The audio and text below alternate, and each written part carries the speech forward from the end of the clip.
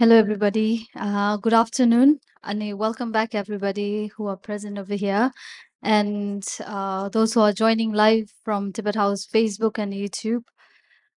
And please allow me to introduce myself. I'm Tenzin Doma, Program Coordinator of Tibet House, New Delhi, and I'll be moderating today's second session, which is on attention and mind perspectives from cognitive science and Buddhist psychology.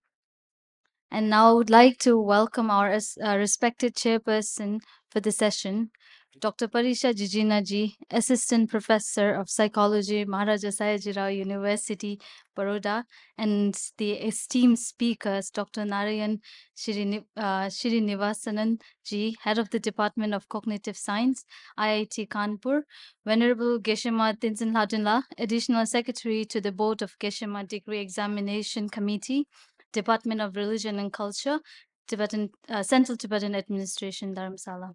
And lastly, Dr. Pooja Dabralji, Assistant Professor at Department of Buddhist and Tibetan Studies, Namgyal Institute of Tibetology, affiliated with Sikkim University. Last but not the least, Ms. Tenzin Putila, counselor at Dalai Lama Institute of Higher Education, Bangalore, to kindly take their respected seats on the dais, please.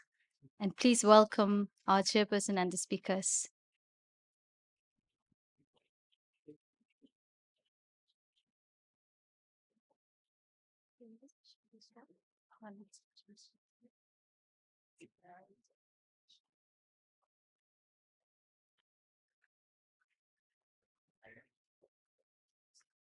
Before I proceed, I would like to request to the participants that we will have a Q&A period at the end of this session. Therefore, please do not ask questions during the talk while speakers are presenting. It interrupts the flow of the speakers. And secondly, the participants can raise one question at the time so that everybody gets the same equal opportunity. Thank you very much. And now I would like to introduce our chairperson, Dr. Parisha Jijina ji. She has completed her master's in psychology from the University of Pune and MPhil in clinical psychology from University of Delhi and PhD in Maharaja Sayajirao University of Baroda. And she is working as assistant professor of psychology in the MS University of Baroda since the last 10 years. And she's also currently as the assistant director of the postgraduate diploma in clinical and applied hypnosis. And her interest lies in exploring indigenous construct which can contribute to the Indian ethos of well-being and be useful in psychotherapeutic application in Indian context. Now I would like to request Dr. Parisha to kindly proceed the session, please. Thank you. I would like to thank Tibet House and Geshila for this opportunity. This panel is an extremely interesting one because it is based on attention. So attention plays one of the most critical and important role in almost every area of our life, whether it is school, work, even our relationships. With the right attention, we can connect more fully and directly with whatever life brings to us. However, many times our attention and perception is distorted because of our biases, our habits, fears, and desires. With increasing use of social media, where we mindlessly scroll and distractedness is at its peak, we have glorification of multitasking, our attention is being compromised. So, the theme of today's panel is extremely relevant: attention and mind, perspectives from cognitive science and Buddhist psychology. We have four very experienced speakers. So, I would like to first introduce our first speaker for today, Professor Narayanan Srinivasan. Professor Srinivasan is currently professor and head at the Department of Cognitive Science, IIT Kanpur.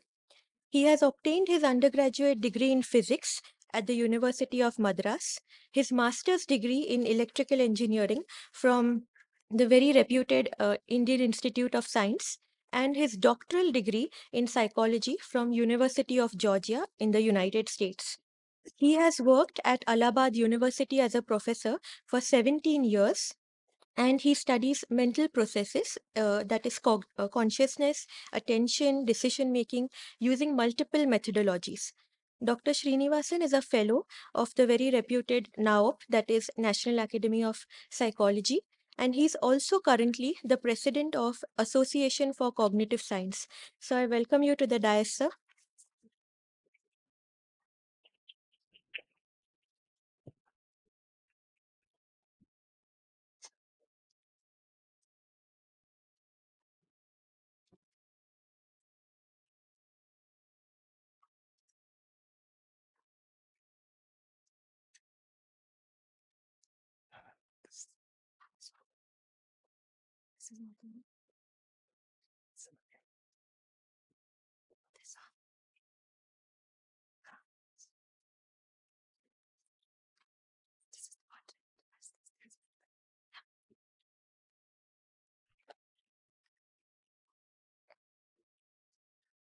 Okay, thank you. First, let me thank Tibet House and Geshela for the invitation and giving me an opportunity to share some of our work with all of you. Um, so feel free to ask questions later or whenever. We will see how it goes. Let me check. Okay.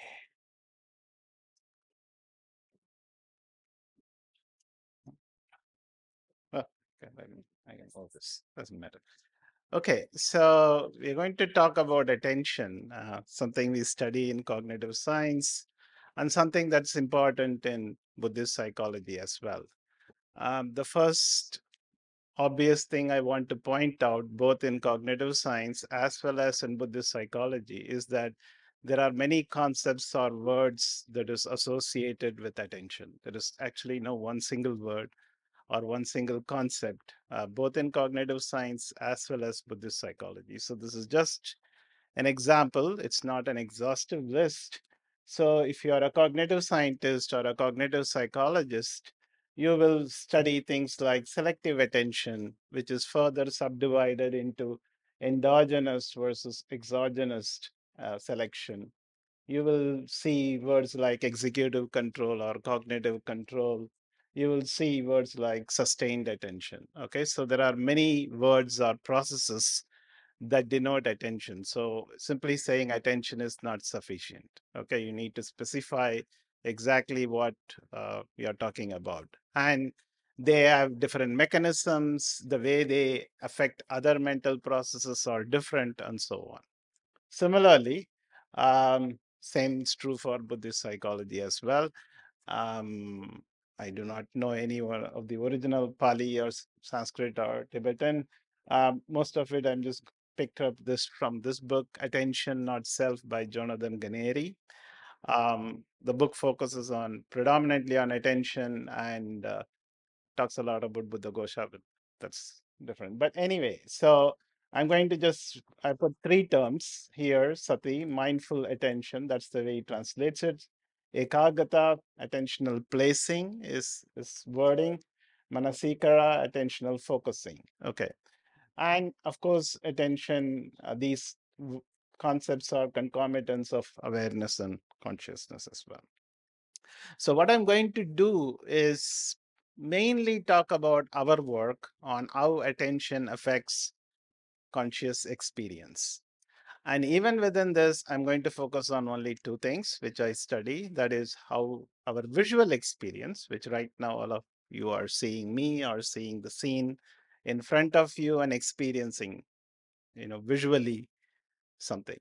The other thing that I study is time. How do you experience time, passage of time, and so on? Okay.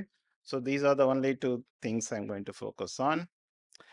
Now, in the context of psychology, scientific psychology, in 19th century, people started asking questions about, does attention actually influence the way we experience the world? Okay, it may look so obvious, but it's not the case. The reason is that it's easy to show in behavior that there are changes, that your performance gets better. It's more difficult to show that the way you experience the world itself changes. This is just from three pioneers. Those of you who are familiar with psychology will know these names. Wilhelm Wundt, Gustav Fechner, William James. I'm not going to read the quotes, but basically the only reason I have put it up is that there is disagreement. That somebody is saying that it does, somebody is saying actually it doesn't at all, right? Now, there is some sort of a resolution. Now, it took a long time to experimentally show it in the laboratory by Marisa Carrasco and colleagues at New York University. I'm going to talk about an experiment that we did based on their studies. So, but let's just quickly go through it. By the way, I'm a cognitive psychologist. I use predominantly here psychophysics, quantitatively trying to measure experience using certain methodologies. So you will see some graphs. I'm not really going to explain fully the method, but I'll be happy to talk about them. Okay, so just focus on this side. This is a blank screen. You see two dots. In this case, it's on this side. In this case, it's on the other side. Or there could be no dots as well. Okay. So the idea here is that if these dots come on one side, it kind of grabs your attention to that side. And that's the basic notion here. We call it exogenous cueing or exogenous attention sometimes. After a little bit of delay, there will be two faces, and these are faces showing some emotion. And you can see they're slightly, tilted in the sense one is a bit above, one is a bit below. And for the subject, the task is pretty simple. They are supposed to tell of the two faces, whichever one is either happier or sadder, and whether that particular face appeared either on the left side, right side, a bit above or below. Okay. So directly, you're not asked to report about the emotional intensity shown by the face, but indirectly, we are measuring it. Okay. Now, what you see here is the proportion of the time they do that. And when you do these tasks, and this is something, if you're done psychology, you'll be familiar with, you will get what is called a psychometric function. It's a sigmoidal function. Basically, it will go like this and go like this. Okay. This sigmoidal function is something very common when you measure perception. And what you are seeing is three different sigmoidal functions depending on whether you picked where the face, when the dots came on this side, you pick the face on this side or on the other side, or when there were no dots at all. And basically, there are three curves here. The only way to interpret this is that the red curve, which is the leftmost side, is basically for the face that appears where on the same side that the dots appear. Okay. So you can think of it as the side in which the dots came and you paid more attention to. Okay. So that's basically the only thing.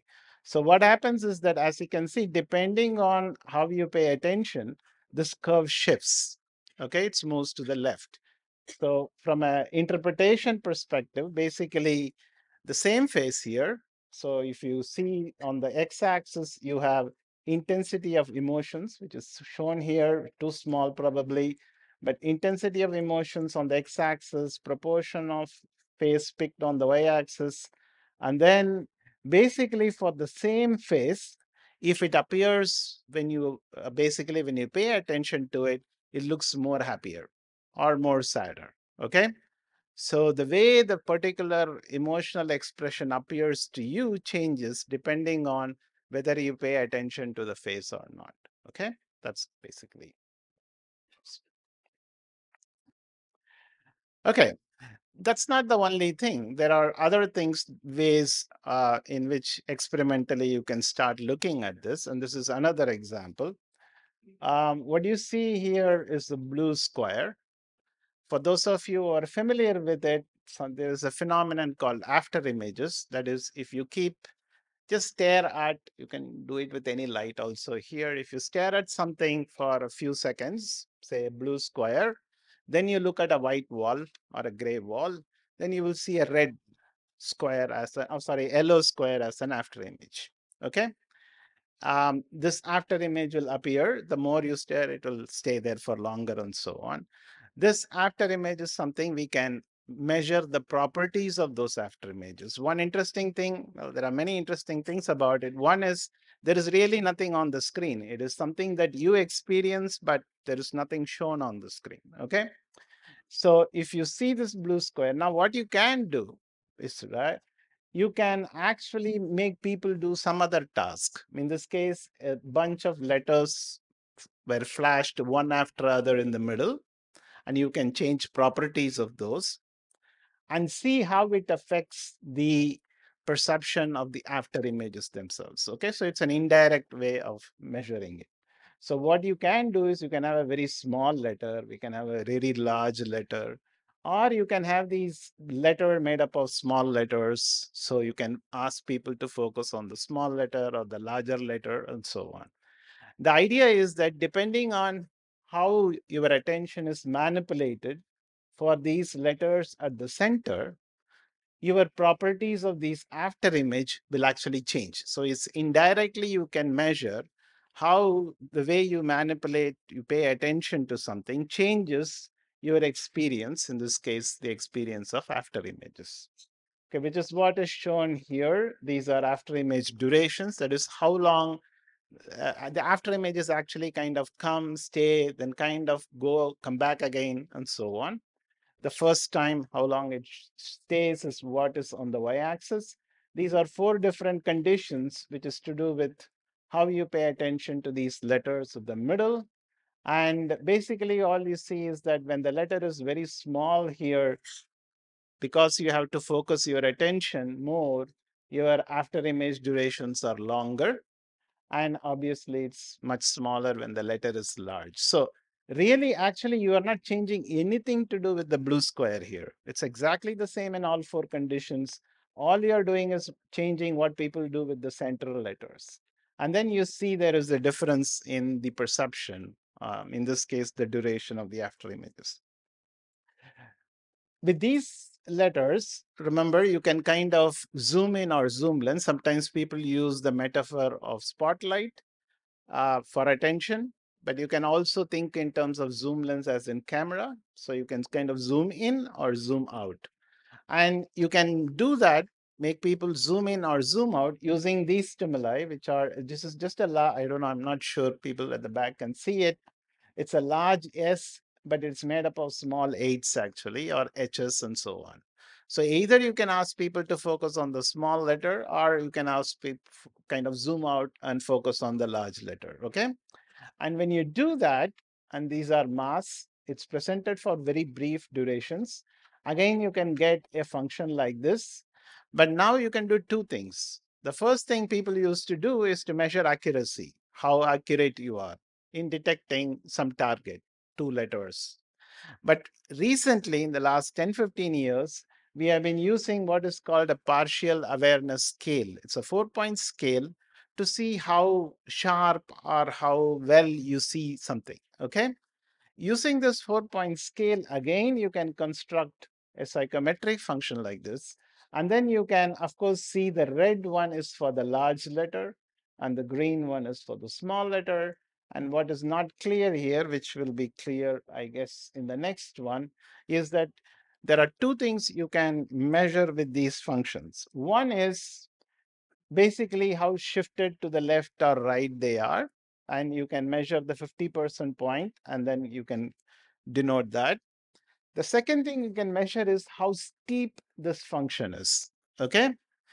The basic idea here is steeper the function, the better your resolution is. So your perceptual resolution is better if it's steeper. Okay. So the slope is a measure of resolution. Okay. So what you see here is that you can start seeing now that in when it slopes, there is a difference between whether you are focusing on the large letter or the small letter. It changes your slope. Remember, if you think of this as a spatial spotlight and change the size of it, it's not only by changing the size of this, you're also changing the resolution of your visual processing. Okay? So changing attention changes your resolution as well. Okay, let me move on. I'll skip this. Similarly, if think for those who know some physics, so if spatially you change the spotlight, remember our vision, our perception is spatio-temporal, right? There is also time as well. So the question is that if your attention kind of expands in space, then the question is what happens in time? Are they related to each other? One possibility is they are not related to each other at all. What we have argued is that actually they are related to each other. So if you expand in space, it shrinks in time. Okay. So the idea here is that you can actually verify this. How do you do this? Now you have to ask people to attend to the large letter or the small letter. So spatially you change this, but then you have to measure temporal resolution. How do you do that? Well, one way to do it is, if you can see this much is sufficient, show two dots. So one dot comes first, then another dot comes. So for the subject, the task is to say which dot appeared first. Okay. And you can manipulate the time gap between the two dots. Obviously, larger the gap, it's easy to tell, yeah, this came first or this came first. But what happens is when they get closer and closer in time, when it's very close to each other, then you are at chance performance. Okay. So once again, and this is ubiquitous if you are doing psychophysics, you get a psychometric function. But as I said, now I can measure resolution for time based on whether you are paying attention to the small letter or the large letter. And then you can see, and this is when the blue is when you are paying attention to the large letter.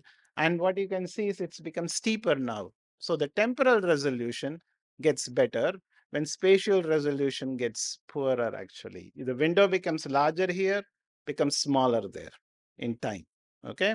So they are related to each other and influence how you perceive. Okay, I'm going to show some more, hopefully there's enough time, on effects of meditation as well. Same thing now.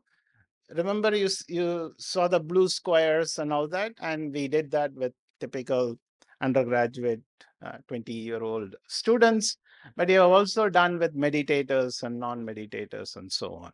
What do you see? Well, if it is the case, the basic idea is if you pay better attention to the task, the blue square, the after image durations actually increase.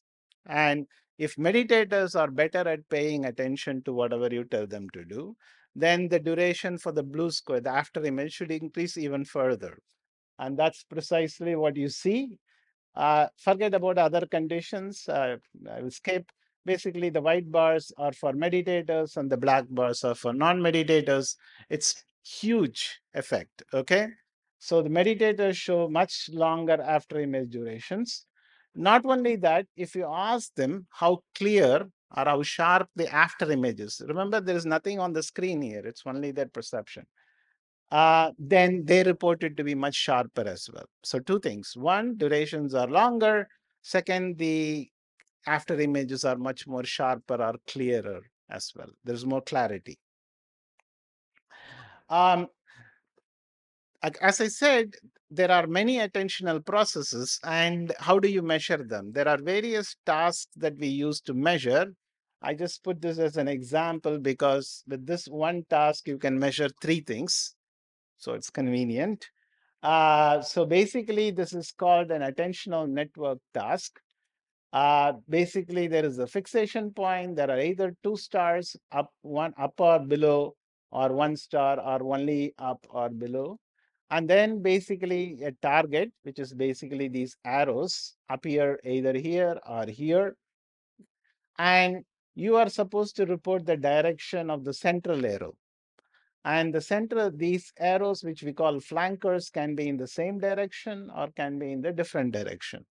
If they are in different direction, they are incongruent. Basically, they make your task harder. And if they are in the same direction, you are faster. Okay. So this is in terms of how, when there is distracting information, you can respond to something. Okay. So that is called an executive control or a congruent effect. You can also measure orienting. That is what happens when something comes before and something comes, you can orient to that target, or generally how alert you are. Okay, this particular results are were from, okay, occasionally I have thrown in these words. I'm not really going to talk about, because just to see whether we can link it to certain terms that are in Buddhist psychology. It's very sketchy. I'm not really claiming anything, but you can see. So basically, this was done with students who adolescents who practice transcendental meditation. But basically, you see there is an effect of alerting here. There is no effect on orienting, and there is an effect in terms of conflict monitoring or executive control. Just one more small thing to point out. This particular task, since it has been used with many types of meditation, you don't get exactly the same effects for all types of meditations. You get different patterns. Okay. So, okay. Um, Another way you can look at visual experience, I know we use all these illusions or stimuli in the lab. Yeah, thank you. Sure. Is This is the last thing. Okay, so this is called a Necker cube. Okay, so if you keep looking at this Necker cube, it will switch its orientation.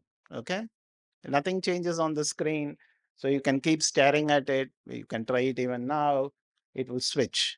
Okay, from one orientation to another orientation. And this is something that happens to everyone. Now, what I can also ask you to do is, I can ask you to hold on to a particular, whatever you're seeing, for as long as possible. Okay? This much control is actually possible. People can actually control this to some extent. Obviously, I can ask you to switch it, change it as fast as possible. Okay. There is only a range in which you can go, but there is still under voluntary control. Okay. Even though this is an illusion. So I can ask you to either hold or speed or change it fast. Here there is very small difference. Let's ignore this. But normally what do you see? This is with non-meditators is blue, red is with meditators. And as you can clearly see, the durations are much longer, even just normally, for meditators. The more important thing is what happens when you actually ask people to hold on to it as much as possible. The meditators, the duration increases much more for the meditators. They are able to hold on. And this is endogenous control. You do it by instructions. You tell people this is what you do, right?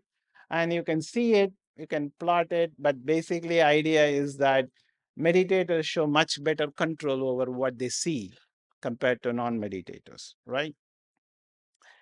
You can also do it with flankers, these things on the side. The central one is the Necker cube. Now, these things kind of bias you towards seeing it one way or the other. And we can measure how the surrounding flankers, the distractors, affect how you see the central one. Okay, like the arrows before. And let's first look at non-meditators. You can see clearly that there is an effect, that when they were same, the durations were longer, that's green. And when they were different from each other, then you get red. What happens with meditators? These were actually with Sahat Samadhi meditators, but there is really no difference at all. So the fact that even these things are on the side, it doesn't really affect those meditators in their visual experience of what is happening there at the center. Okay, you can say they are better able to ignore those distractors. Okay, so I think I'm running out of time. We also measure how meditation influences time, but basically, as you can see here, I'll just quickly skip. When the task becomes difficult, again your resolution, your temporal resolution changes, which basically shows up as an effect here in terms of the bisection points. I'll skip it.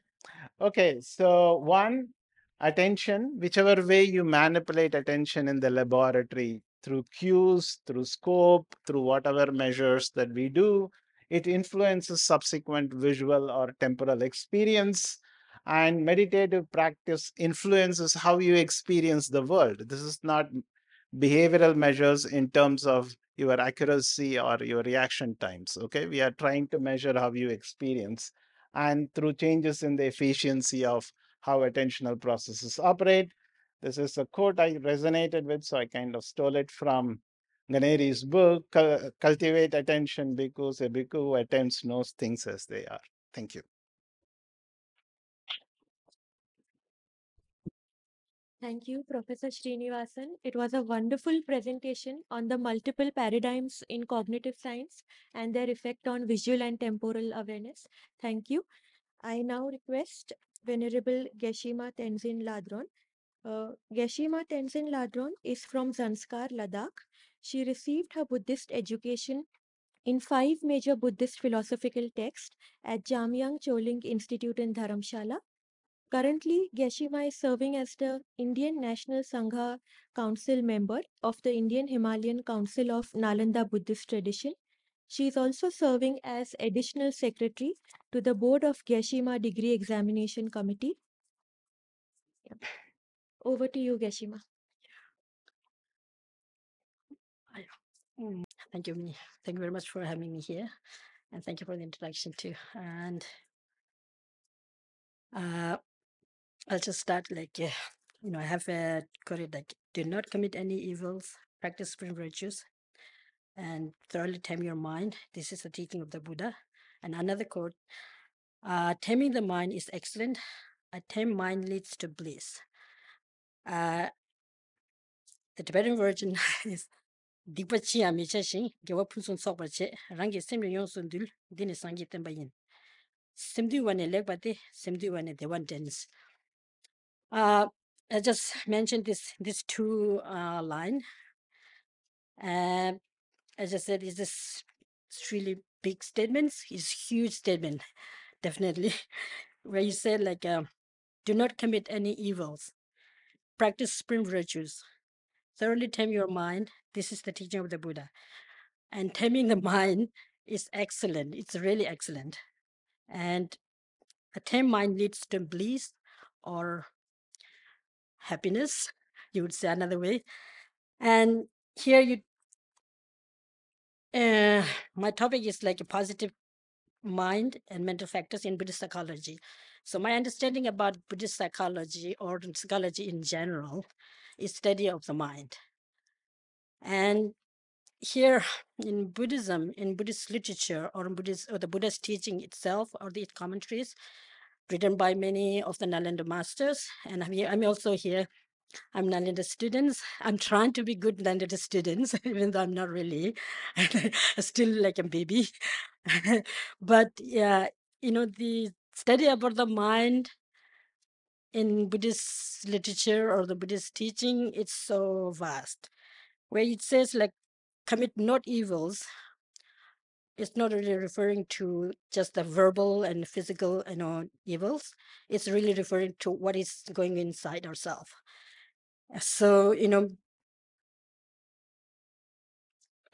anything that, the manifest sort of evil that's happening around the world now, we are really, recognizing now, we are really aware about what is going on around the world. And then when you're looking back in yourself, in our own mind, if you check from morning to evening, there's so many evils going on inside too, like like anger, hatred, and ignorance. So because of ignorance, we commit evils. Because of anger and because of hatred, we engage in evils. So how can you really practice the opposite, in the opposite of the evils? Which is in the religious term, it's like a virtues, but you could say like a positive or negative or good or bad, another way. And what is the good thing of our mind and mental factors, and what are the bad thing or the negative thing of our mind and mental factors? So in Buddhism, in Buddhist literature or the Buddhist scripture have mentioned so many different like layers and numbers of what are the good and the mind and mental factors, and what are the bad or the negative mind and mental factors. And here I have just listed few of them, and I don't want you to make some positive because there are so many negatives going on around the world. So who are gathered here in this world, we whole, I think we are trying to be positive people. We are trying to be really good people. And I really believe that we are good people in a way, because we are not really killing. And I mean, of course we are. I think I mean personally not really anywhere, but still we're really against violence. We are against the evils. And I just put it out like a few of the like a positive mental factors here in Buddhism, where you have numbers and numbers of positive mental factors and minds are there, and the distinction between the mind and mental factor itself. Okay, here, when you talk about mind or consciousness, or another way, what Sem da yidanam shi sun Tenzin in Tibetan, Sem is mind, and then mental, what was that one? Sem is mind, and Yid is a conscious. No, sorry, Namshi is a consciousness. Another one is mentalities or something like that. And we have 6 main mind, or we call it primary mind, and then 51 or 52 is dependent on in which like Abhidharma text you are quoting. There are 651 mental factors, and out of 51 I have listed 11 virtuous mental factors, and I did that on purpose because I've been really fortunate to connected with all these monasteries. And this morning Geshe Thapkala was showing about the debate in the monasteries, like in Sarah, those, recently I think they are like international students who are really debating. What debate it means, like it's actually, you could say it's like a analytical meditation, I guess. When you're talking about meditation, you could be in two, single meditation or analytical meditation. In the monastery and the nunnery is where you do a lot of debate, where we do a lot of debate means like discussion about what is good and what is bad, and mainly about the mind and mental factors. Mainly, of course, we speak. I mean, debate another thing too, but the main thing is about the mind and mental factors and mind, and how can you really rid of this negative mind and the mental factors, and how can you really increase the strength or increase the positive one. And the 11 of them, why you listed, it's like the many of the monastery, you have monasteries and nunneries where we have in Tibetan community in exile, and of course in Tibet. And those 11 monastery, there are 11 monastery which have special connection with the Tsongkhapa's teaching, or the Nalanda, 17 Nalanda master teachings. And that's why I was just trying to make each of the 11 positive like a mental factors representing the 11 monasteries, Sarah, Devung, Ganden, and then like a 2 tantric college. And then I guess he told us the Dalai Lama's personal monasteries, Namgyal monastery, and like these monastery, and then that really attach, the nunneries are also like included in attached with these monasteries. And so 11 of them, I could just throughout what are the 11s are there. The first one is faith, and here faith doesn't really refer to the faith system we are talking about, the religious system. Faith means like, the out of the 11 positive, virtuous mental factors, faith means finding joy in what you're doing, or finding joy and free of affliction or free of negative. So then finding joy means it's true joy. It's not really like kind of a shallow understanding of joy. It's a true joy, what you are doing. For example, if you're enjoying meditating on, let's say, compassion or bodhicitta, you are really enjoying it. You are really getting some deep sort of satisfaction and believe in that. And like a faith, which means joy, finding joy and free of root and secondary afflictions. And then the second one, there's also, it's mentioned in the text like, I don't know, maybe I could translate. The faith is the gateway, entry into the positive world. You could say that. It's an entrance to all the positivities, all this entrance to the virtues.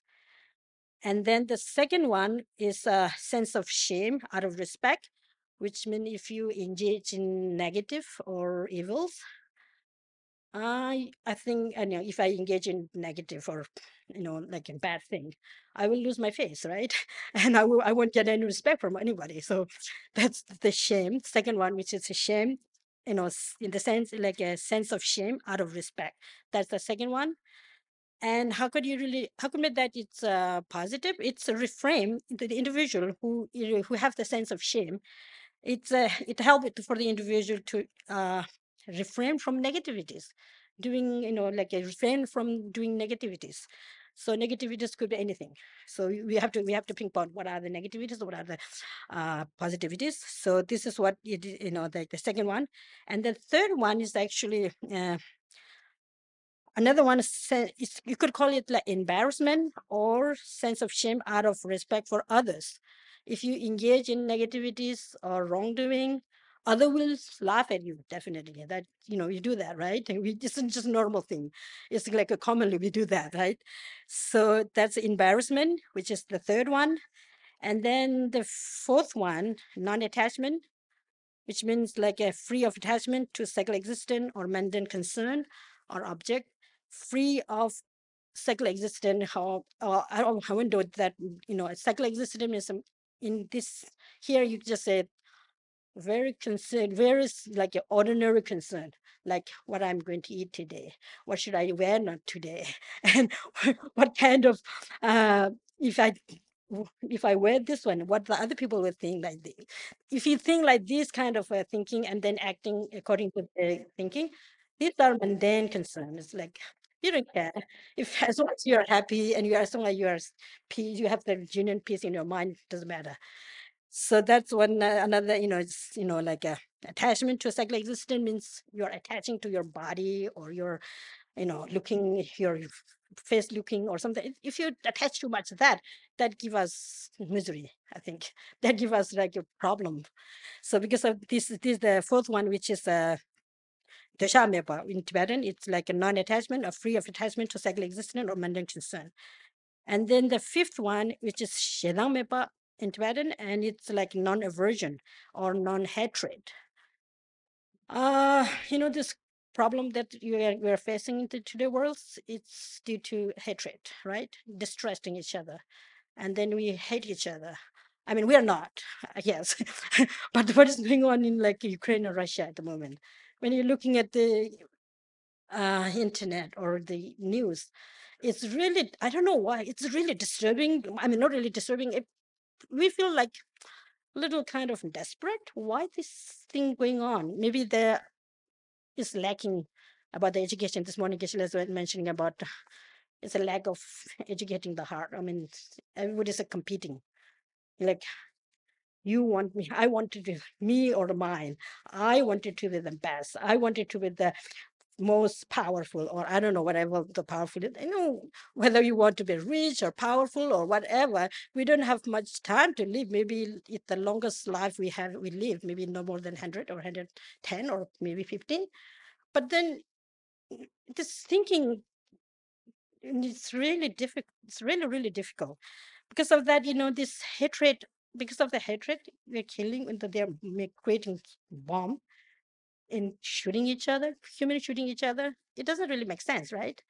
If you really look closely, it doesn't really make sense.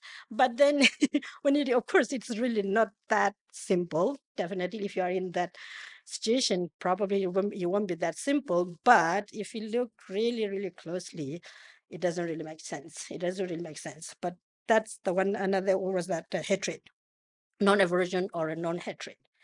And then the sixth one is non-ignorance or free of confusion. It's also, because of confused, we engage in, like we act really bad thing. So this mental factor, like the positive mental factor, is free of confusion.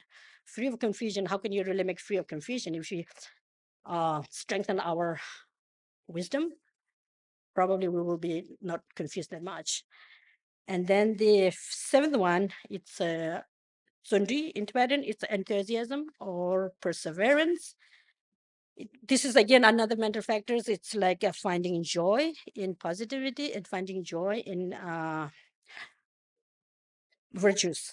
And then the eighth one is Xinjiang pliancy or suppleness, characterized by the quality of make our mind serviceable, means like make our mind more kind of useful or workable. This is the eighth one. Oh, sorry. Okay.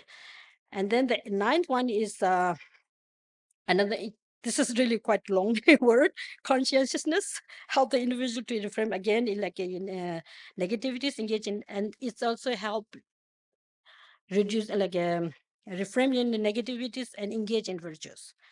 And the 10th one is equanimity.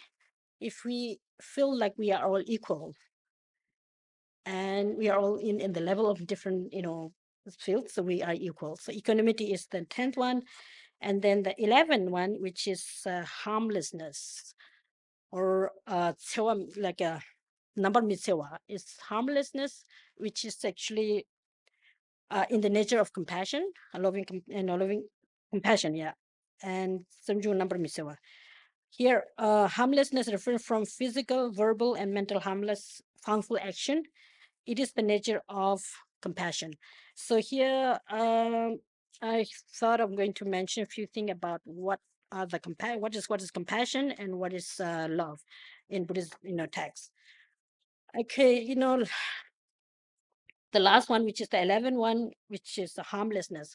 Harmlessness here, it means like if he, the mental factors, I'm sorry, mind and mental factors are like, mind is the main one, and the mental factors, they both are like at, how do you say, like a entity was same, but as little bit different. And then the mental factors are in like a characteristic of the mind, and the mind is, and you could use like a kind of a metaphor for the mind and mental factors. The mind is like the king, and then the mental factors are like his busy minister or worker or secretary or whatever. So, and then love and compassion here. Love means it's a, without love and compassion, we maybe not be able to survive. It doesn't mean like something we don't have to talk about like an advanced level of love and compassion, but of course we really believe in this should be promoted, this should be like practice in our community, in our life. And thank you, Gisela, is teaching all this Nalanda courses that in the morning, and I see in this hall many of the familiar faces are here who are joining for the Nalanda courses, like different courses that Tibet House is are providing, and we can make some difference for the world, I guess. I'm not really guess, but I'm confident that we can make some difference for the world. Start here in Delhi, maybe India, and then expand to a little bit further. I mean, we are already, expanding in all over the world. I think there are like 51 countries or more than like 60 participants who are joining for these courses. So let's make our kind of pledge or our commitment or our determination that we can make some differences for the world. And I think it's time is not really, uh, maybe my time is finished, right? So I want to just say, keep smile, leave the tension, feel the joy, hold the peace, leave the pain, and always be happy. So we have to try to find ourselves to be happy. So maybe you could make some influence. So my friends, our friend or family, and then, expand furthermore. Thank you so much. Thank you. Thank you, Geshema, for deeply elaborating on the 11 mental factors. Our next presenter is Dr. Pooja Dabral. Dr. Pooja is an assistant professor, Department of Buddhist and Tibetan Studies at Namgyal Institute of Tibetology in Sikkim. Her doctoral research topic is Nagarjuna's philosophy of emptiness.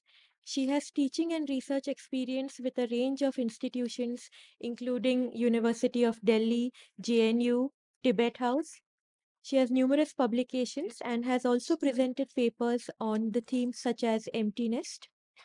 She is proficient in Tibetan and German and has taught for many years at University of Delhi. So, Dr. Pooja, you can start.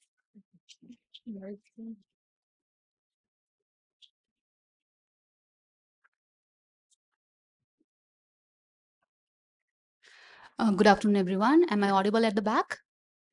Thank you. So let me begin by thanking most respected chair, Ms. Parisha Jijina ji, for kindly introducing me to our audience. I would also like to thank Venerable Geshe-la and Tibet House for this wonderful opportunity. And let me also thank my previous panelist and the fellow panelists for their excellent presentation and making my job easier. So I'll be taking a lot of references. So the topic for today's talk is mind in, so my topic for today's talk is mind and cognition in Buddhist psychology. And before I go into the how the mind is defined, its nature, function, and classifications are being delineated and explained in many of the Buddha sutras as well as treatises, I would like to discuss the purpose of studying mind, as it is so much emphasized, so well emphasized in Buddha sutras as well as the later commentaries. So this comes from Dhammapad. I'm sorry for the bullets. Some editing has been done. Okay, so it comes from Dhammapad, which is the collection of Buddha sutras in words form. So it says, so in this in this collection, we see that Buddha very clearly says what is the purpose of studying mind. So it's not just a rich intellectual exercise, but there is a purpose for studying or exploring the nature of mind. So here it reads, mind is the chief. Mind is the chief and precedes them all. If with impure mind one acts or speaks, miseries follows like a cart following the ox. Mind is chief and precedes them all. If with pure mind one acts or speaks, happiness follows like a shadow that never leaves. So here we can clearly see that whatever, if so, for example, here it clearly talks about what we call the mechanism of the rise and cessation of miseries. In other words, samsara, that how something which we dislike, we call miseries, that come into being, and also the opposite of miseries, which is happiness, which we all aspire for, that comes into being. So if we really explore, we'll see that finally it comes from its respective causes. So if I clearly remember from the previous panelist, Professor Rana Purushottam ji spoke about one verse from Dependent Origination Sutra, that how all the results are dependent on their respective causes. So likewise here, we can see that all the miseries that we dislike, such as anxiety, depression, stress, unhealthy competition, or whatever you name, they are result of their corresponding causes. And likewise, the opposite of miseries that we all aspire for, such as peace, happiness, satisfaction, contentment, whatever you call it, that is also in turn is a result of their respective causes.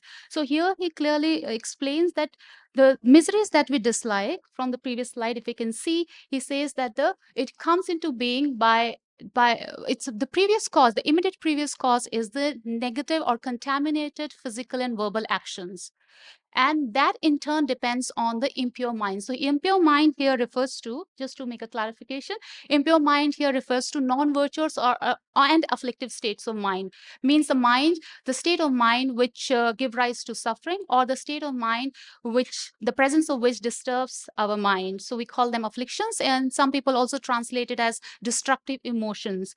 And then and the Buddha nonetheless did not stop there.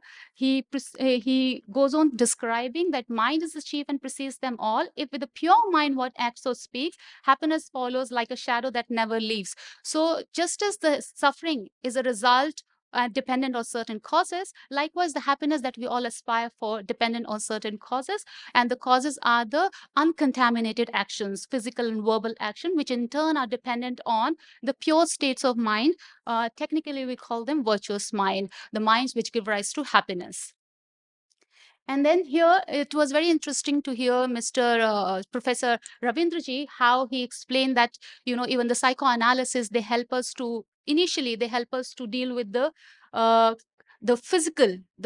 the physical actions to undermine or to calm down our mind. And then they go to the deeper level of emotions, such as destructive emotions. So there we can see some parallels. And just an extended version of it, I'm sorry for the arrows, just an extended version, an elaborated version of these 3 steps that comes from Buddha Sutra, we can also find in a very well-known formulation by Arya Nagarjuna, who is a great Nalanda saint scholar, also revered at second Buddha. So in his well-renowned text known as Mula Madhyamika Karika, in English, Fundamental Wisdom of the Middle Way, he delineated or he explained those 3 points that I just read from Dhammapad in 5 points.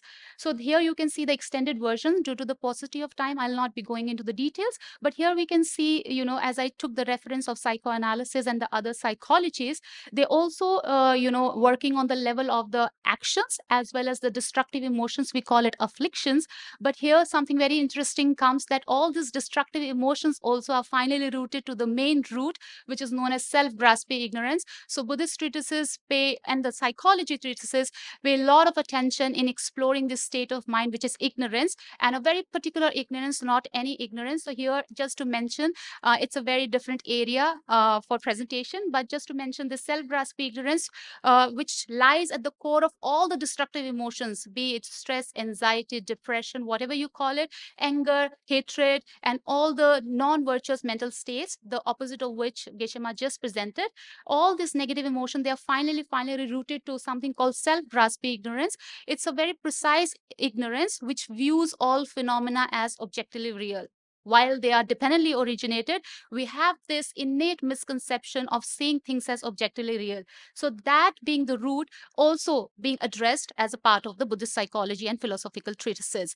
So, but before going to the root, of course, we have to, as a professor, many of the previous panelists discussed, we have to deal with the surface layers, which is working on the level of the actions, physical gross actions, as well as on the subtle emotions, and then finally going to the root. So in collaboration with the self-grasping ignorance, there is one more mind, which is also addressed through analytical meditation and the single-pointed meditation, which is self-centered attitude, an attitude which perceives oneself as more important than others. So Buddha Shakyamuni said that at the core of all our miseries which we dislike, these are the 2 demons or demonic minds, I can say, self-grasping ignorance and self-centered attitude. And before going to there, of course, we have to deal with the surface layers, as many of the other traditions and Buddhist treatises go in detail. So it'll be interesting to study all these 5 layers, but I'll be skipping it today. So now this is the opposite of it. So again, in the same words, as you can, I'll just read this verse for you. It says, through ceasing karma and affliction, nirvana is achieved. Karma and affliction arise from distorting perception, which these arise from elaboration of grasping a true existence. Elaboration sees through emptiness. So I think, as Geshe Thapkila also mentioned, that finally, the root is self-grasping ignorance. So we have to, through studying the psychology, the study of mind and the study of the object, we have to deal with this self-grasping ignorance. In other words, we have to cultivate the antidote to it. And the direct antidote to this mind is the mind, which is known as wisdom of emptiness. So once you have the wisdom of emptiness, consistent meditation on it will lead to abandoning this self-grasping ignorance, which in turn will remove inappropriate attention. We are yet to study this, and which in turn will eliminate afflictions and stop the physical gross actions, and finally leading to nirvana, which in simple terms means a state which we all aspire for, a state of peace, happiness. Okay, so from this presentation, what you note is that mind being a subject, we are talking about mind today. So mind being a subject, it always interacts with object, right? There should be an object which is it interacting with, and depending on what kind of object it interacts with, either happiness or miseries come into being. For example, just to give you an example, if a mind misperceives or interacts with an object which is not consistent with the reality. For example, a mind which misperceives a rope as a snake, it leads to fearful consequences, such as fear.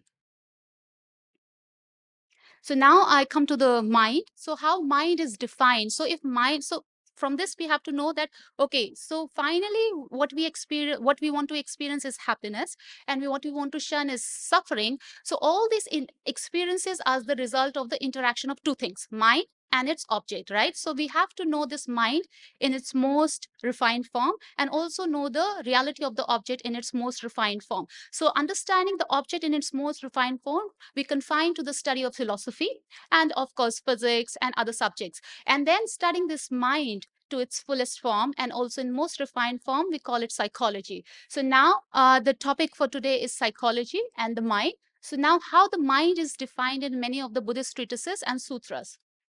So the mind is defined. So in Buddhist treatises, mind is defined as a clear and knowing agent. So what do you mean by that? So as we can see, this definition brings forth two aspects, the aspects of clarity and the aspect of knowing or cognition. The aspect of clarity and the aspect of knowing or cognition. So what do you mean by aspect of clarity here? So clarity here has two connotation. One is clarity and other is luminosity. I'll be explaining both here. So for understanding the clarity aspect of mind, oftentimes the example given is of the mirror. So just as you know, for example, if the surface of the mirror is not clear, then whatever object you put in front of the mirror, the reflection will not be formed. But if the surface of the mirror is clear, then whatever object you put in front of the mirror, the reflection is formed. Likewise, just is in the case of the mind, just as in the case of the mirror, likewise in the case of the mind, the surf. For example, let's say I'll give you an example. Let's say when you think about a flower is reflected on your mind, right? An image of the flower comes to your mind. Why? Because the surface of the mind is very clear. If the surface of the mind is not clear and tainted by some kind of stains, then this image cannot be formed on the mind. So from this, we can deduce that the surface of the mind or the nature of mind is clear. And the other connotation of this clarity is the luminosity. So to explain this, for example, let's say if there is dark in this room, then although there are many objects lying there, we will not be able to see the objects. So we always need an external source of light to illuminate the objects. So likewise, when we imagine or when we think about a flower, the image of the flower comes to our mind, and that image is not dark, right? So what illuminates that? So that is called the luminosity aspect of the mind. So this is known as one aspect of the mind. The nature of the mind is clear in nature. Number one. Number two is the knowing aspect of the mind. What do you mean by that? So unlike the mirror, so I just use the analogy of the mirror, that whatever you put in front of the mirror, that that is reflected on the surface of the mirror, provided the surface of the mirror is clear. So likewise, but unlike mirrors, so although let's say you put flower in front of the mirror and the flower is reflected on the surface of the mirror, but mirror doesn't know that the flower is reflected on the surface of the mirror. So unlike mirror, mind has this aspect of knowing its object. So not only the objects are reflected on the surface of the mind because of being clear in nature, it also knows that the object is reflected on its surface. So this is known as the knowing aspect of the mind. So there you can see the dissimilarity also when it comes to mirror and the mind, and there is a similarity also. So mind has two aspects. One is the clarity aspect to it and also has the knowing aspect to it, means knowing its object which are reflected on its surface. So this is how mind is defined in the Buddhist treatises, and there are many other characteristics of the mind which we can study. For example, the mind that we are talking about is a non-physical entity. It's not physical matter. So we are not talking about brain. Number one. Number two, it's impermanent in nature. So it's changing momentarily. Let me make a clarification here. So while we are talking about the mind and consciousness, we are borrowing a foreign language to discuss a concept which is so richly explored in many of the ancient Indian philosophical systems. So since we are borrowing a language, there are limitations. So here, so we have to contextualize. We have to contextualize. So here, when we use the word mind or consciousness, we are talking about the empirical mind that we all experience and not some abstract phenomena. Okay, now, so I'll be skipping this. Okay, so now after the mind, the definition of the mind, there are different ways by which the mind can be classified. And in Buddhist treatises, there are different ways of classifying the mind. And just before me, Geshema discussed about the mind and mental factors. You can see from the bottom, second last one, mind and mental factor. This is one way of classifying the mind. There are many other major ways of classifying mind. I'll be just reading them and I'll try to explain the first one. The first one is sevenfold division of mind. Number two is cognitive mind and affective mind. Number 2 is sense consciousnesses and mental consciousnesses. Sense consciousness is referring to all the 5 senses and one mental consciousness. And then there is something also known as non-conceptual mind and conceptual mind. Then there is also a classification known as non-mistaken mind and mistaken mind. Another one is collective engager and eliminative engager awareness. And then the mind and mental factors, and also subtle mind and gross mind. So there are various ways of classifying the mind. So in other words, if somebody is interested, the mind is being extensively explored and discussed in Buddhist psychological treatises. Okay, so now the first one is sevenfold division of mind. This is a major way of classifying the cognitive mind. So before I go to the divisions, let me just quickly explain the cognitive and the affective distinction. What do you mean by cognitive mind? A cognitive mind is a mind which apprehends its object without being or discerns its object without being pulled and pushed by it.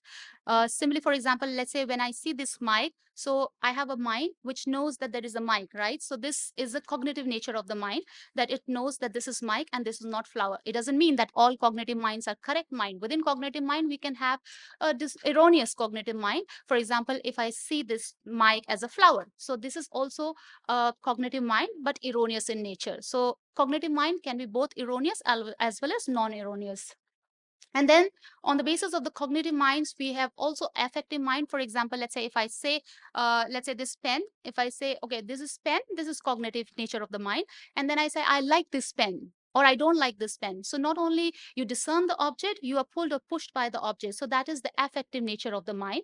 So now this sevenfold division is sevenfold division is a cognitive, is a division of the cognitive minds. So all the cognitive minds, they are classified under this sevenfold division of minds. In other words, affective minds are also there. For example, compassion, bodhicitta, and then loving kindness, all other minds that Geshema discussed today, some of them were affective in nature.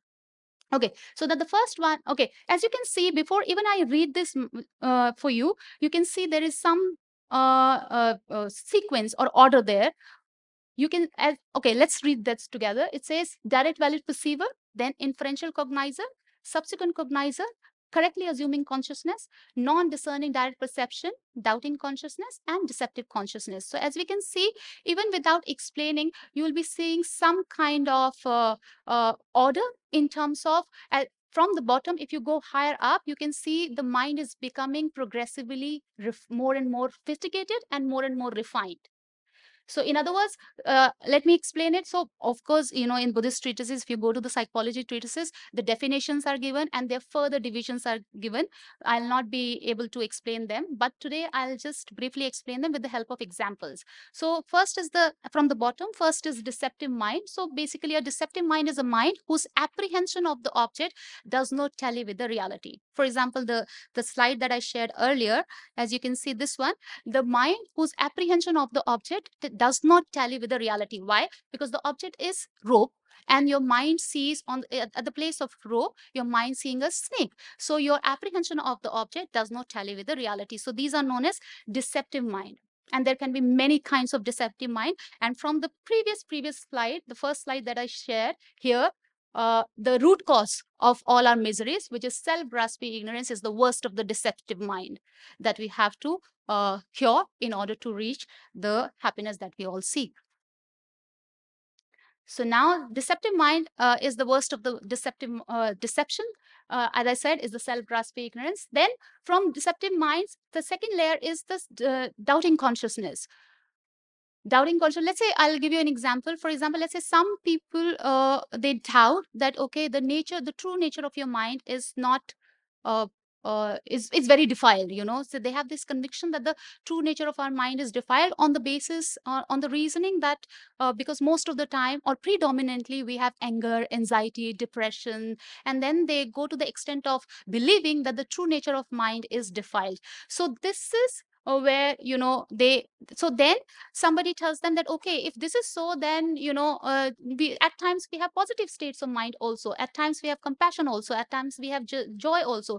So now, depending on these reasoning, persons start to raise a doubt, right? That, okay, yeah, the nature of my mind may not be defiled. So then you have upgraded from a deceptive conscious. So earlier you thought that the true nature of our mind is deceptive, and however much effort you put, you cannot really change the nature of mind, and we have to suffer. Whereas this is a deceptive mind, right? Because there are positive minds and there are joyful minds also. So now when somebody gives you reasoning, or you yourself explore some reasoning, you are upgrading from deceptive to the doubting consciousness, that okay, maybe the true nature of our mind is not defiled. And this doubt can be of three kinds: the doubt that is tilted towards the fact, the doubt that is tilted towards the non-fact, and the doubt that is tilted towards both fact and non-fact equally. Okay, then from doubting consciousness, I'll jump to something called correctly assuming consciousness, the fourth one. So from, some people, since beginning, they have this conviction that the true nature of our mind is not defiled. Although at times I go through suffering, I go through anxiety, depression, stress, but this is not the true nature of mind. If I put right efforts, I can change these emotions. I can abandon or remove these destructive emotions. So although this person has a correct view, or although this person has a right view, but this view is not based on a sound reasoning, but some kind of assumption. So this kind of mind that we have is known as correctly assuming consciousness. Now when this mind gets a proper reasoning and develops the conviction in this fact that the true nature of a mind is not defiled based on a sound reasoning, then this mind is upgraded from correct assumption to the inferential cognition, the second one. The second one, which means where you infer a fact on the basis of a sound reasoning. And then another example of such inferential cognition would be, for example, we can infer the presence of fire on the basis of the presence of smoke belonging from a house. So that is the inferential cognition. So it's a correct mind. It validly cognizes something, but it is on the level of the inference. So then through now, although it's inferential and validly cognizant mind, but it is not as powerful and unwavering as the first one, which is direct valid perceiver, where you cognize the object directly without having to rely on a reasoning. So now from this, we have to see that all the analytical meditation that we are discussing, with the purpose is to go from deceptive mind to the direct valid perceiver. That okay, for example, as you said, that the root cause of all our miseries is twofold: self-grasping ignorance and self-centered attitude. And then to undermine these two, we have to cultivate the opposite, which is wisdom of emptiness and the other cherishing mind. And the best of the other cherishing mind explained is the bodhicitta mind. So we have to cultivate these two mind. And how we start is from deceptive consciousness going up to the direct valid cognition through analytical meditation. So therefore, and then just to explain the other minds which are listed there, subsequent cognizer and the non-discerning one. So subsequent cognizer, as you can see, the first one, direct valid perceiver, and the Pooja, inferential just cognizer. 2 more minutes, please. We Yeah, have. just 1 minute. Thanks. So first one, as you can see, direct valid perceiver and the inferential cognizer, the first moment of these two minds are known as prime cognizer, whereas the second moment and down, they are known as subsequent cognizer. To make it very simple, for example, if I look at this mic for 5 moments, the first moment is known as prime cognizer, whereas the second moment and down, they are all named as subsequent cognizer. And then the fifth one, which is a little interesting, I like to give an example. Non-discerning direct perception is like, for example, even when you're listening to my talk, if you have something very important to think about, or your mind is totally engrossed in something else, or planning your evening, then you may not, although I'm standing in front of you, but you may not register my presence. So this is known as, although the person or the object appears to your mind, but you may not register the presence of it, this is known as non-discerning direct perception. So now, to conclude, I would say that finally, the purpose of all this classification and the various classifications that we study is finally twofold: is that finally how well the degree to which you recognize these minds in your own mental continuum. In your own mental continuum will help us to change and rectify and refine them, and finally go to the level of direct value perceiver, which help us to get to abandon self-grasping ignorance and self-centered attitude, along with other layers, so that we fulfill our true aspiration, which is not wanting suffering and wanting happiness. So with this, I conclude. Thank you.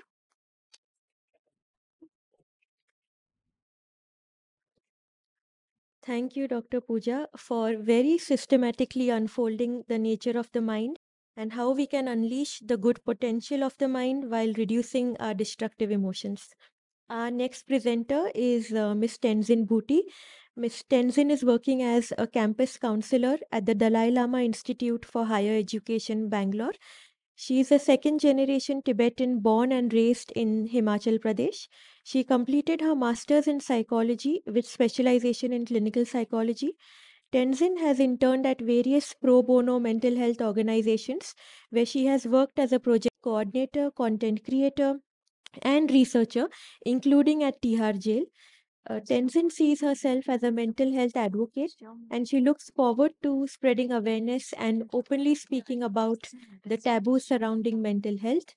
And she also incorporates principles and learnings on Buddhist psychology. Yeah.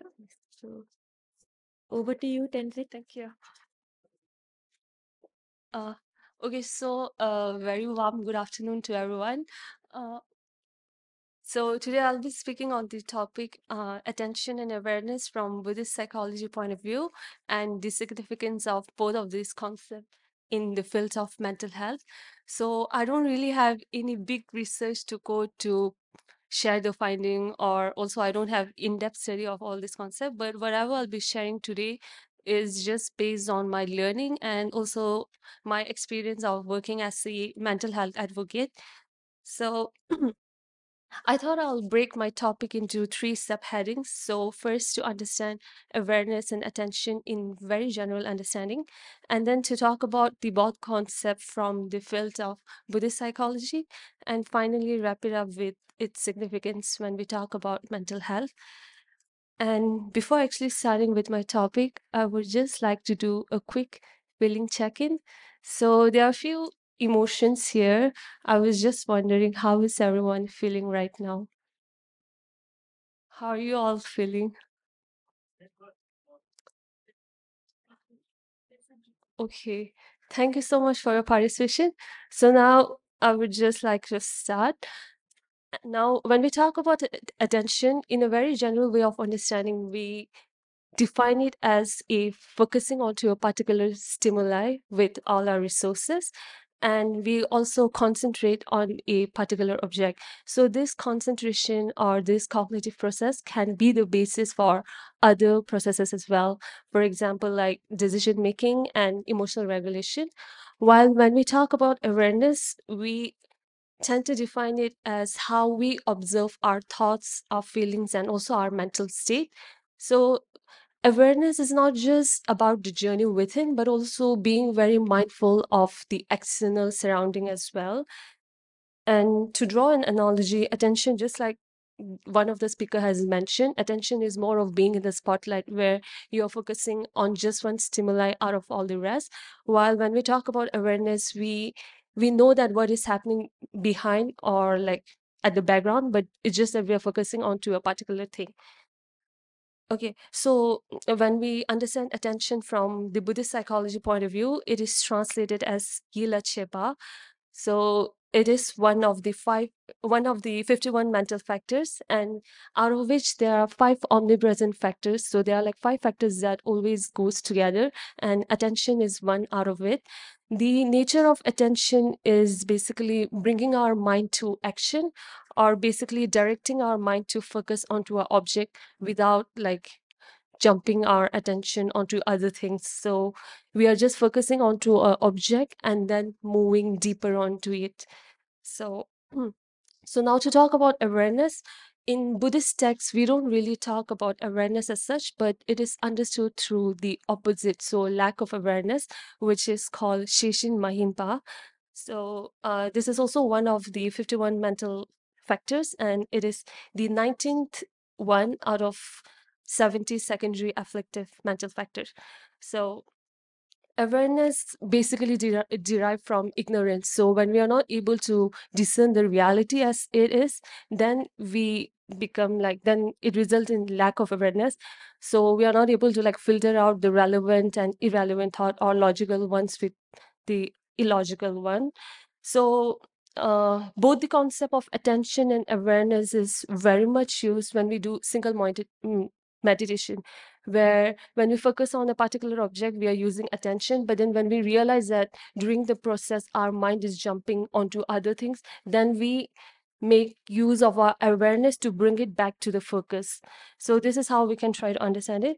And also to draw an analogy, so awareness is more like knowing, which is the sky, but in the sky there are clouds. So these are all the thoughts, emotions, and feeling, which sometimes comes to our registration, but then there are times when we don't even like acknowledge these feelings and thoughts. Okay, so now when we say lack of awareness, it is basically unawareness, which results in carelessness, indifference, and also moral failing. So because of this lack of awareness, it tend to result in, deeming all these minor issues into major one. So seeing a very small suffering as a big thing and exaggerating it. So that's like diluting, discriminating awareness. So because of this lack of awareness, it results in doing some improper verbal behavior or like physical activities. Okay, so to link awareness with mental health, I thought self-awareness is something that really start off with. So self-awareness is as simple as knowing our emotion, our feelings, and bodily changes when in a particular situation. So say we are in this conference room, so just registering to our mind, okay, what am I feeling right now? So what are the like bodily sensation I'm getting? So actually acknowledging it, because what happens is like we are so busy and we are always chasing something or the other that we don't get time to register or be receptive of our emotions and feeling. So if we are really aware of all these things, it helps us to touch upon the internal worlds that is often left undetected. So the Johari window exercise, I'm sure many of you are familiar with. So this is something that I use with a student where it allows them to discover the hidden facets of them or certain things that they are blind to. So what happens is like when they really understand or when they realize that, okay, this is within me, then it starts to like help them to acknowledge their current standing. So then they started appreciating themselves, right? So by taking this step forward, we then look forward for the changes or the growth that we want to see. So this is about self-awareness. And also emotional awareness is something that is often talked about in recent days, where we try to understand our emotion and acknowledge it other than just repressing or piling it up. So in most of the mental illnesses, maybe like depression, anxiety, or stress, what happens is like we fail to acknowledge the emotion at the moment, and then we started piling it up, and once it blasts it off, it really results in some drastic consequences. So emotional awareness is all about focusing on our internal dialogue, and with this understanding, we then start a healing journey, I would say.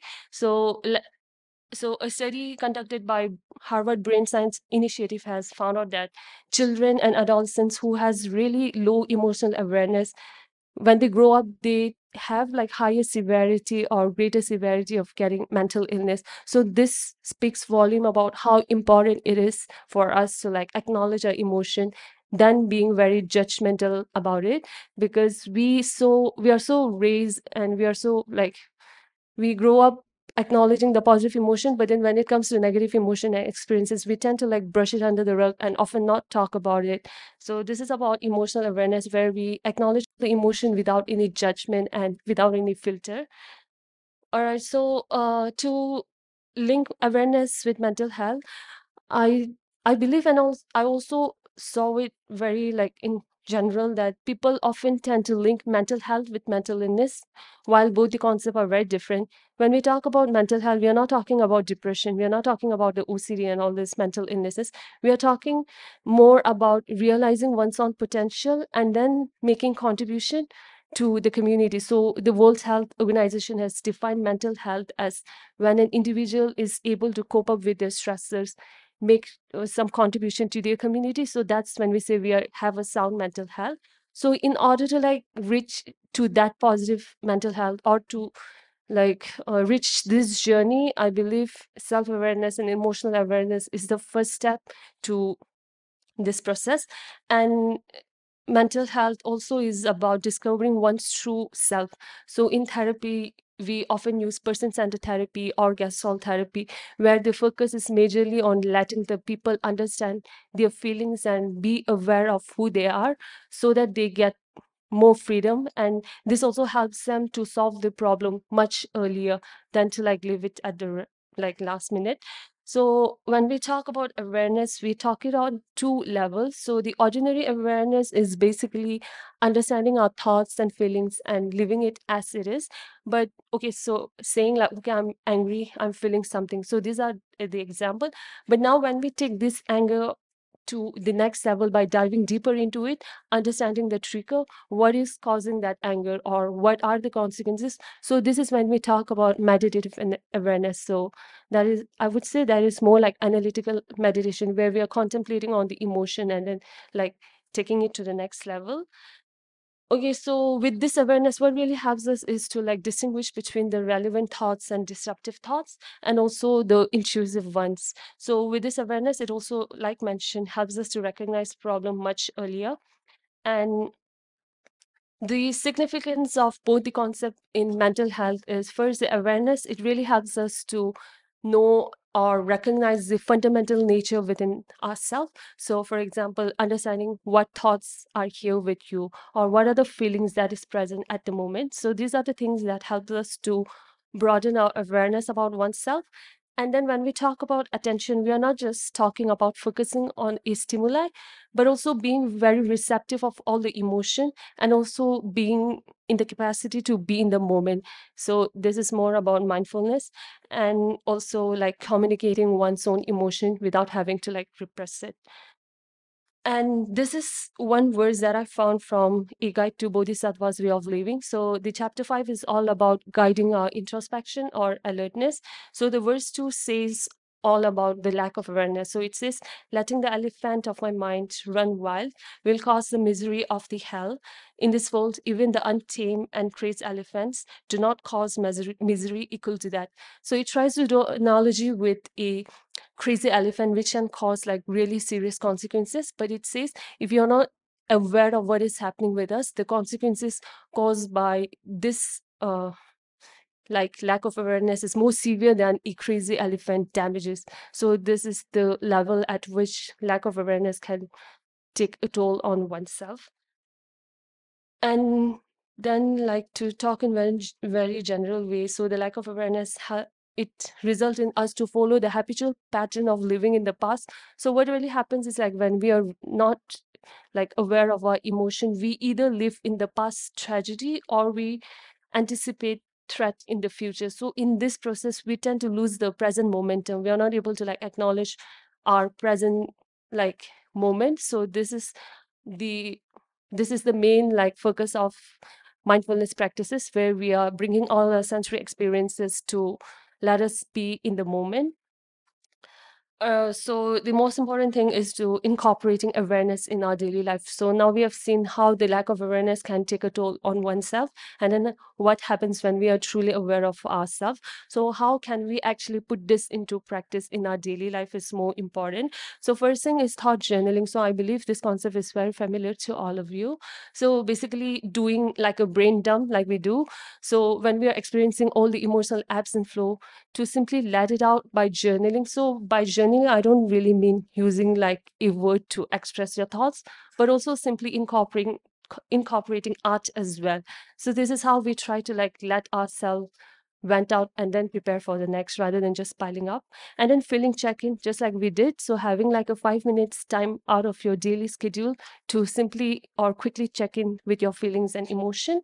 And then mindfulness based meditation is how we incorporate our sensory experiences and perception to be aware of our internal world or internal body. And finally, grounding technique, which is often used for anxiety and all, where we are trying to like, rather than tangling too much into the past or like thinking too much into future, but just being in the moment or living in the moment. So these are the things that I won't say like the effect is very immediate, but then when I tell students with like students who are having mild anxiety and all, doing something like journaling and all, the effect of it truly reflects throughout the process. So it's not really immediate. So what's the point of writing your emotion down in a book just for a day? But what happens is like we are simply not allowing us to like pile the emotion, but then just vent it out or puke whatever is in your mind. So this is how we incorporate awareness in our day-to-day practices.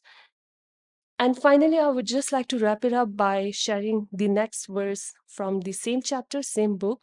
So, this is all about the effect of mindfulness meditation. But if the elephant of mind is firmly bound by the rope of mindfulness, all fears will cease to exist and the all virtues will come into my hand. So, with this, I would just like to wrap up my presentation here. And I would really like to thank Gisela for offering me this opportunity.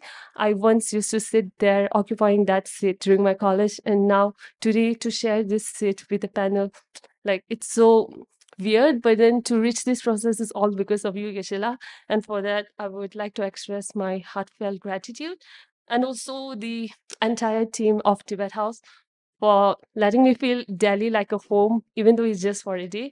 And finally, Dr. Kauri Gilla, who is not present here today, but she's the one who offered me the opportunity. So thank you so much, everyone. Have a good day.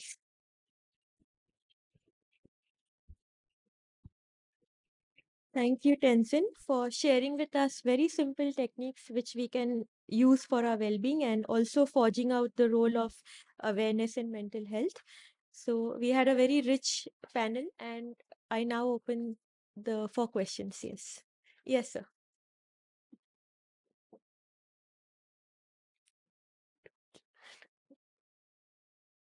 Oh, yeah, thank you.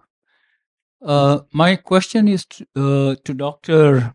Srinivasan. When you are measuring the attention based on the meditation practice, is it just the span of the time or the quality of the attention also? Or what I'm trying to understand is that what are the factors which you put into in that measurement? Thank you. So, at least in the presentation today, I don't know whether you noticed, attention was actually not directly measured. It was manipulated. And what was measured is some aspect of perception. Okay. So that's the way today's talk was done. But in terms of measuring attention directly, there is one slide, if you remember, you can measure it. Obviously, you have to measure it indirectly. So one way you can measure it is using speed, response time. The other is something you already mentioned. Sometimes we try to measure what sometimes people call attention span. That is another thing that we can measure. So um, then there is a third way to measure, which is more difficult, but in terms of breaking attention further into further more component mechanisms, and those can be measured. That's also something we do. So for example, if you think of attention like a filter, then I can try to measure how efficient the filter is, right? Filter out information.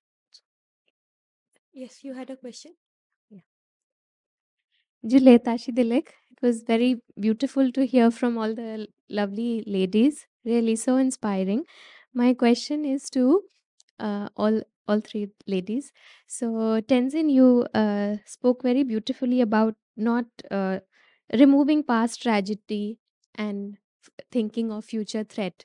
So say for instance, like I'll share my personal example. So over the years of my life, in the especially 3 to 4 years, I have had the bad fortune of meeting really dishonest chartered accountants, and it's repeating. So now, even though if I have to interview another chartered accountant, I my mind and my whole system takes me to the past experiences. So how can I totally eradicate that and be more positive about such instances, such people through my mind, of course? Like, I see it as a future threat, that what if this one is also bad?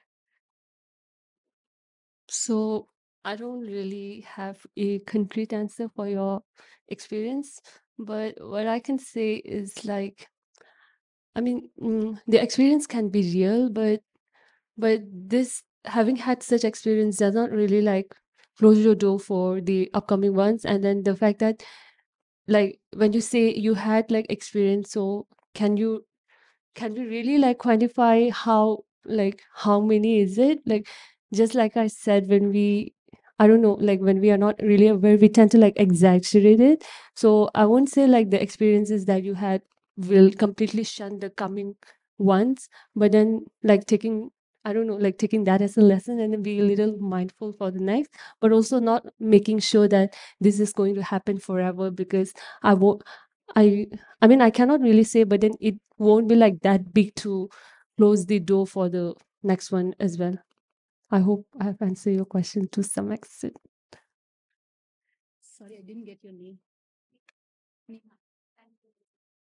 So, as Tenzin already said, I don't have a concrete answer for it, but I would say there is no need to forget this experience. In fact, this is really good if you see the positive side of this experience, because sometimes we tend to exaggerate during interviews, right? But if you had one experience earlier, if you use it positively to not to exaggerate the qualities on the basis of just seeing the qualification there and the what the person speaks during the interview, then it will be, in a way, it's a positive factor for you to analyze the person better. So if you take it positively, I would say no need to forget it. Use it for better judgment. And also, of course, be mindful that as you are already mindful, I'm glad that it might affect my interviewing. So then you have to try to be a little objective also, depending on the qualification, the experiences person said, and the later performance. But I think no need to forget it, but you can use it positively. Yes, doctor. Mrs. Tenzin Butri, you made a very insightful remark, which I also share because I work with children, but in a neurodevelopmental pediatric sense. Um, you said, and I agree, that if children have been used to sort of subjugating their emotions and not being allowed to freely express them for whatever reason, when they grow older, they have some very bad consequences. And these consequences, as you said, can manifest as anxiety, depression, and pretty serious things. Can you elaborate a little more if you've had more than one or two experiences? So for letting our emotions out for the child, just like you have mentioned the consequences, so it's not just with the illnesses, but also certain like addiction or like impulsive behavior can be the cause of not letting the emotion out during the childhood. But to incorporate how to like express the emotion when their child is just like mentioned the feelings check-in, which I found really useful even in my interaction with students, because many a times they don't really get the time to sit with the emotion and then let it out. So maybe like incorporating it in their daily life to for example, like starting off the day with some kind of like prompt, say like how are you feeling, or things that you're grateful for today. So as simple as this thing can really help them to like let the emotion of one day be that and then not take it forward. So More complex than that. Once the damage has occurred, uh-huh, and that child is now an adult, uh-huh, and that adult has now formed this habit of, I don't want to talk about it, pushing everything under the carpet. Now, yeah, how to bring that adult to understand that this is a throwback? And yeah, it was not the child's fault.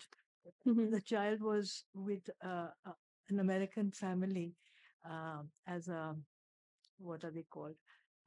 Instead of going to boarding school with a family. And it was an American pediatrician. So you would think it would be quite a liberal family, but clearly it was not. And the child was not allowed to express his feelings. And now it has grown into a very vicious circle. And at this adult level, how can we make, and he's very intelligent, very intelligent. Can you hear me? yeah, I can. How can this adult now use his awareness and his great intelligence to come out of it? Tenzin, would you like me to? Go ahead. Yes, so doctor, basically what we do in this case is, if what I have understood is, if you have childhood trauma and that translates into adulthood.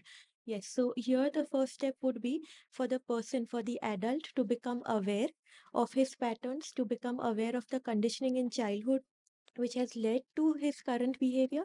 And Professor Srinivasan can elaborate. There's something called as neuroplasticity. So the patterns what we have learned as children can be unlearned as an adult. Professor, would you like to elaborate? Well, very far from my expertise. So, I mean, I don't work with patients or those. Yeah, I guess ultimately you have to unlearn certain things. I mean, these days people have tried various intervention methods. I can't really say how effective they are in terms of taking care of the situation you just mentioned.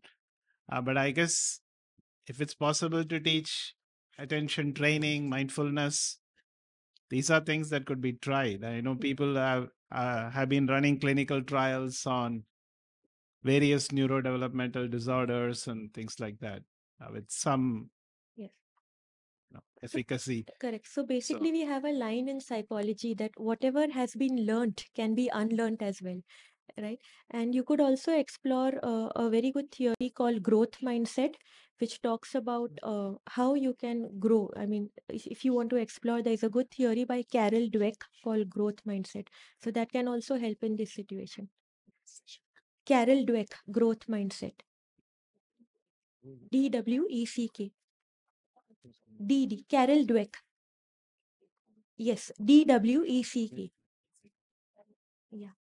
Yes, please, Keshav. Okay, so basically, these two questions. The first question, about the chartered accountant and the trauma the child faced during childhood, translated into when the child becomes adult. So how to get away from this? At the unlearn, I'm not too sure about this, but what I would say is that this is something so important, be it the counselors or the pediatricians or anybody. It's so important to have a vast learning. And for that matter, it is not necessary that you should be expert in every phenomenon, every discipline, but that you have to. There's always a possibility for you to look for somebody else who has the more greater exposure to the particular situation. To give a very simple example, is that if there's a person whose earning is only like 5,000 rupees per month, for that person, if somebody cheats him or her, and making her lose like make him lose 4,000 rupees is a huge amount for that person. It's huge amount. If you teach the person how to get 2 lakhs per month, then the 4,000 is just nothing. So this is how the psychology works. If you can teach the person, the child with the trauma, with a particular situation, at this situation X, and the child will see this X as the whole world of trauma. But then if the child learns that there are so many positive things, and this is just one part of small thing, then in the face of this enormous, the 100 times the X amount of the positivities, and then versus the just one X amount of the negativity, one amount is nothing. So why should I feel so demoralized? It's so small, it's so insignificant. Whereas if you just have only two X's, one is X amount of the trauma, and another X amount of joy, or half X amount of joy, and X amount of the trauma, that outshines the other. So therefore he or she feels so demoralized that it may go to the extent of the person not wanting to even talk about it as you grow older. Whereas once you see that this is so insignificant in the face of so many good qualities that I can learn, so it's so insignificant, then you can see that just like a very faint memory of the past, something of a joke, not a serious matter. So therefore, this is where the vast learning, the Buddha emphasized so much on the learning, vast learning. Even if you don't have the knowledge, knowledge, even if a bright mind, intelligent, even if you're intelligent, but if you don't have the vast learning, then you cannot see the whole world of the beauty. So it's so important that to tell the child that this is not everything. This is a small part of the reality. So the world is so beautiful. It's huge, massive. What you're going through is just tiny. Don't say. In fact, for the individual, for whatever happened to the individual, seeing that as the factor to bow you down, that's the greatest failure. Nobody else can fail the person. Nobody else can, even if somebody can put you to so much of 100 times the trauma, even you cannot be failed as long as you have the smartness to see the whole world much, much, much bigger than what happened. So this seeing the world in relative terms, that's so important. And that even be a counselor or anyone, we all have to always learn from when you encounter with somebody else, and then you may not be able to deal with the situation well. Always keep in mind that there must be somebody else who can address these problems. So you should be able to maintain an openness to learn from somebody else. Not that, oh, I have to do this, my job, I can do this, and you feel to, and the counselor needs another counselor. Thank you. Thank you, Geshila. Thank you. We'll conclude today's panel. Thank you, and we are sorry that we could not able to take any more questions due to the time limitation, and we also have different conferences coming by, so please come and join and take the opportunity to raise many different questions. Yeah, and thank you very much, Dr. Parisha ji, for chairing this session, and to all the speakers here and as well in the floor for sharing the thought-provoking knowledge and amalgamating three different aspects in single frame on this conference for the well-being of humankind, as Professor Ravindra Nagendra has said this morning. And now may I request Professor Renuka Singh ji, a retired professor, Jawaharlal Nehru University in Delhi, and the director of Tushita Mahayana Meditation Center, New Delhi, to kindly do the honor of offering the souvenir and the kata to our chairperson and the speakers, please.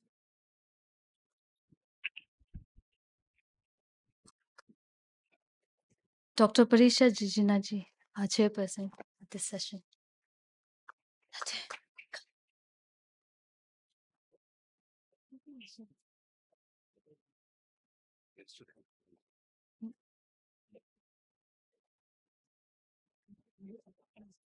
Dr. Narayanan Srinivasan ji.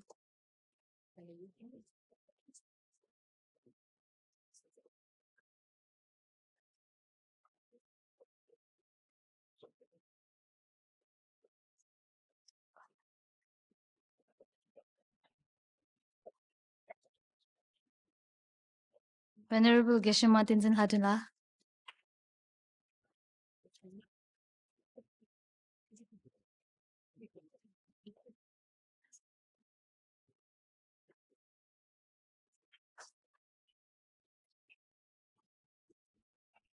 Dr. Pooja Dabral ji.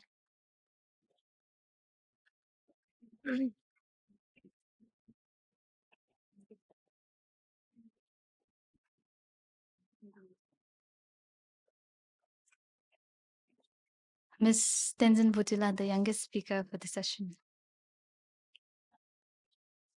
Tenzin is the youngest speaker, so let's give her a huge round of applause.